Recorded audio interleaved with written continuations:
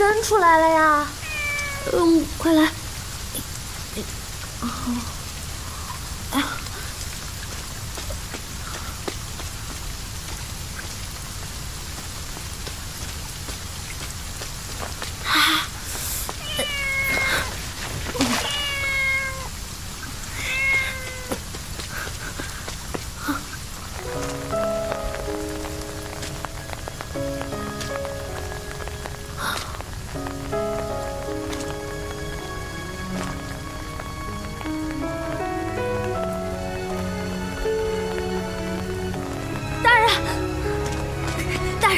卑职来迟，还请大人恕罪。在小楼上发现了什么线索？大人刚刚所在的小楼是宅府吧？卑职从周贤乙家的窗户往外看，正好可以看见翟兰叶的房间，甚是可疑。关键是周贤乙被抓后，翟兰叶也就搬走了。卑职觉得翟兰叶不像是他自己口中所说，跟周贤乙已经清清白白。在这一刻永恒。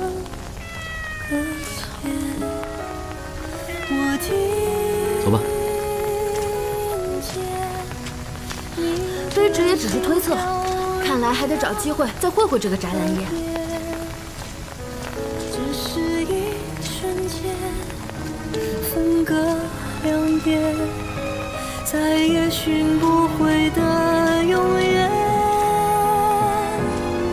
我看。 猫怕水，淋了雨，怪招人心疼。大人，您不觉得我也挺招人心疼吗？只怕一眨眼就都消失不见。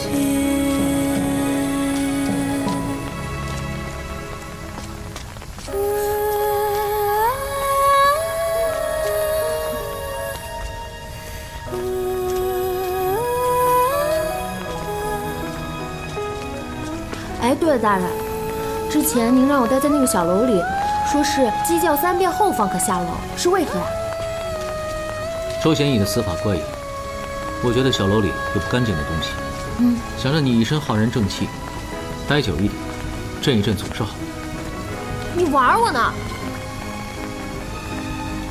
在你心里，我是这样的人吗？当然不是。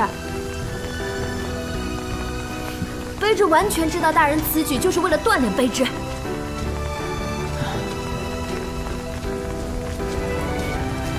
你这样想也可以。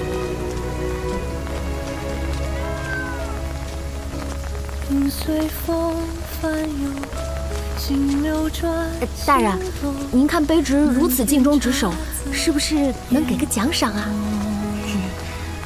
听说扬州汤池非常有名，咱们能不能？再说吧。